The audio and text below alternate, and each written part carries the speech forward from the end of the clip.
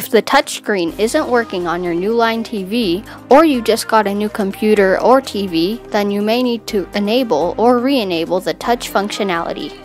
You can set up the Newline TV on your PC using tablet PC settings in the control panel.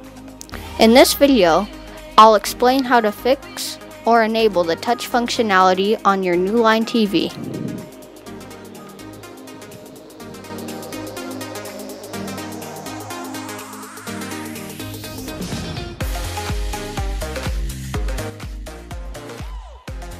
First, check that all the cables are connected correctly. To enable the touch functionality, go to your Windows PC. These steps will not work on Chromebooks. On your Windows PC, go to the search bar at the bottom. Click the search icon or click on the Type Here to Search field and type Control Panel. Click on the Control Panel app. Once you are in the control panel, go to the upper right corner and make sure the View By menu is set to Large Icons. If it isn't, then click on the drop-down menu in the upper right corner and select Large Icons. Once you have selected Large Icons, there should be many options in the control panel. Scroll until you find the Tablet PC Settings option and click on it. In the Tablet PC Settings window that pops up, click on the Display drop-down menu and choose Newline as the display. It will most likely be display number 2 or 3. Once you have selected Newline as the display, click the Setup button on the top of the Tablet PC Settings menu.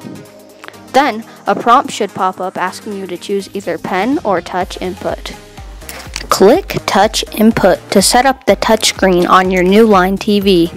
However, if you want to use your pen or stylus to annotate to your PC from the TV, for example, annotating on a PowerPoint, you'll need to choose pen input, but only do this if the touch input is already set up on your Newline.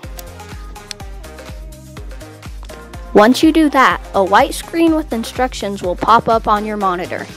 You will need to press the Enter key on your keyboard until the on-screen text appears on your Newline TV. Once the text appears on your Newline TV instead of your monitor, tap anywhere on the Newline TV with your pen if you chose pen input, or touch it with your finger if you chose touch input. Now your Newline TV should be set up and working properly so you can touch the screen and use the pen. If this didn't work or you have any questions, feel free to contact Brock or your school's IT department.